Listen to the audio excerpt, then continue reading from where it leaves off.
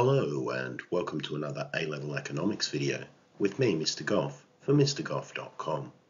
This video will focus on income and cross-elasticities of demand. Income elasticity of demand refers to the degree to which demand changes when income changes. For instance, when my disposable income is better, I stop buying my meat at the supermarket and go to a butcher instead.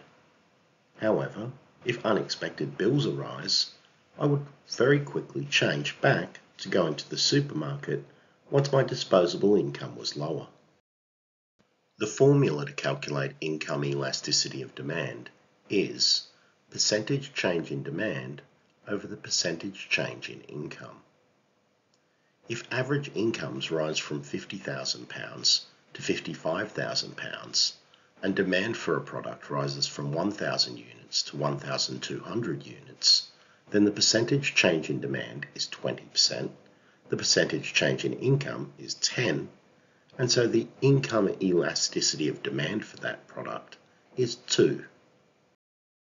A product with an income elasticity of greater than 1 has income elastic demand. Games for a games console might be income elastic, that is, the more your income, the more games you are likely to demand. A product with an income elasticity of between 0 and 1 has income inelastic demand.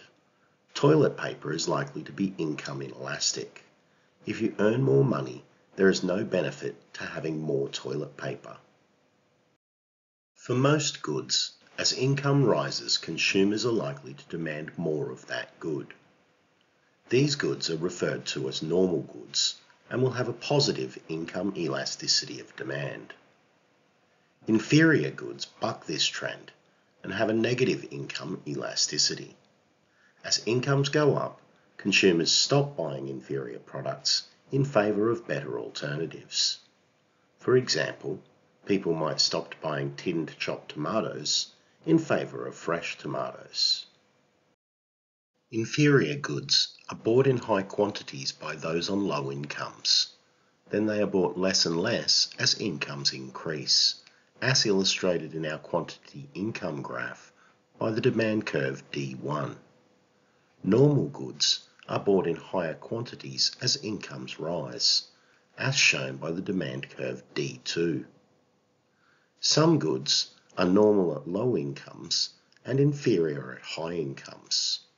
Minced beef, for example, may be bought in higher quantities as incomes begin to rise, but as incomes reach a certain point, this product may be swapped out for a higher quality product such as steak.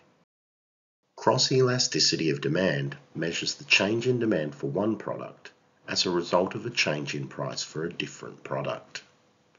Cross-elasticity occurs where a product has substitutes or complements.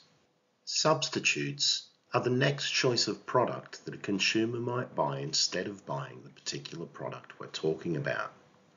If you think about chocolates, when you go to buy a chocolate bar, there'll be many substitutes that you can choose if you were to change your mind. Complements are products that go along with another product. For instance, PlayStation games are a complementary product to the PlayStation console. Buying one encourages the purchase of another. The formula for cross-elasticity of demand is the percentage change in demand for our product divided by the percentage change in the price of the substitute or complementary good. If a shop raises the price of a can of Coke from £1 to £1.10 and the demand for a can of Pepsi goes from 100 to 120 cans, then the percentage change in demand for Pepsi is 20%, the percentage change in the price of Coke is 10%, so the cross-elasticity of demand for Pepsi with respect to the price of Coke is 2. For goods with substitutes, as the price of a substitute increases, more people will switch from the substitute to this particular good. As both the change in price and change in demand are positive, substitutes tend to have a positive cross-elasticity of demand. If we were to look at the price of a substitute decreasing, then people would switch from our good to the substitute good. In this case, the change in price and the change in demand are both negative, and so we would still have a positive cross-elasticity of demand. For products with complementary goods, as the price of a complementary good rises, demand will fall. If we think about a games console again, as the average price of console games rises, the demand for the actual console itself will fall. However, if the price of games was to fall, then demand for the console would rise. For complementary goods, price and demand move in opposite directions, so complementary goods have a negative cross-elasticity of demand. Some goods are unrelated and so have a cross-elasticity of 0.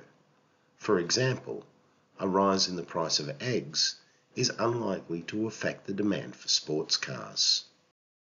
That brings us to the end of this video on income and cross-elasticities of demand.